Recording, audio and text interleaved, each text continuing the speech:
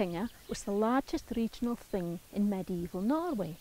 It was located at Gulen on the west coast between the counties of Sonja, Fjorden and Hordaland from around the years 900 to 1300.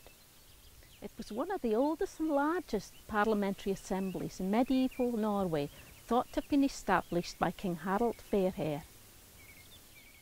The earliest site was thought to have been here in the village of Eivenvik, close to the medieval church of Gulen. 2 stone crosses from the same period are said to mark the site of the thing.